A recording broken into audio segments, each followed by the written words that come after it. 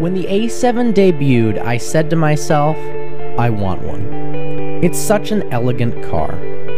The rear end is absolutely stunning, producing mesmerizing lines that flow throughout the rest of the vehicle. The A7 has such a beautiful presence on the road, it's impossible not to turn your head when one drives by. Its menacing front grille, gorgeous headlights, and coupe styling are enough alone to coerce you into buying one. But let's not be superficial. What's she like on the inside?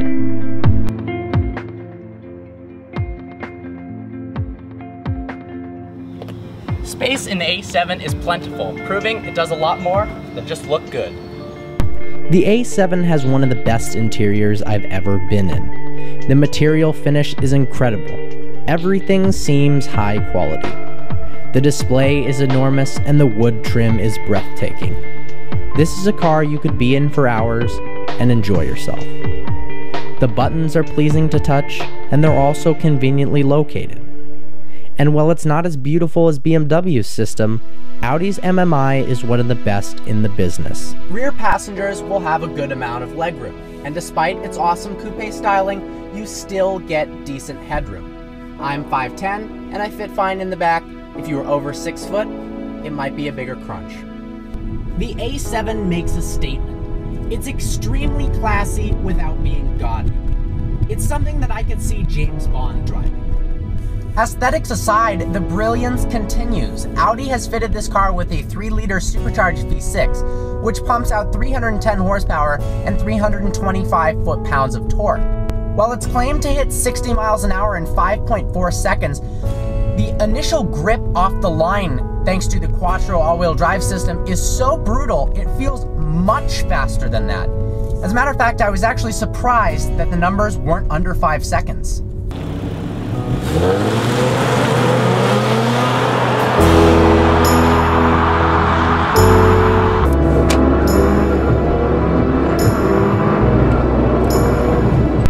Its driving dynamics are good for such a big car. Of course it's no R8, but it's still fun to be behind the wheel. And as always, you've got enormous grip from Audi's Quattro system. Talk about a fantastic car to take to the ski slopes. It's rare that I'm as infatuated with a car as I am with this A7. Cars like the Fiat 500 and the new Porsche Boxster spoke to me, not through their specs or their brilliant handling, but there was this extra characteristic about it that was unexplainable. And with the A7, yes, it's practical, it's luxurious, it's got a lot of power, but there's something extra. All these things come together in harmony to provide an absolutely brilliant package. It's a highway cruiser, a business commuter, a backroad coaster, and a kid hauler. The A7 does so many things so well, you'd hardly need another car. Now if this was an RS7, you actually might only need one car. But with a base price of $106,500 and a fuel economy that makes the A7 look like a Tesla, it's an entirely different animal.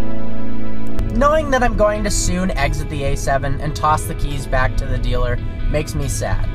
I really love this car. Its incredible mix of beauty, refinement, luxury, practicality, and a little something extra make it one of the most desirable cars on the market. And for those reasons, you should head on over to Audi of Ann Arbor, Michigan and drive this car to experience its brilliance.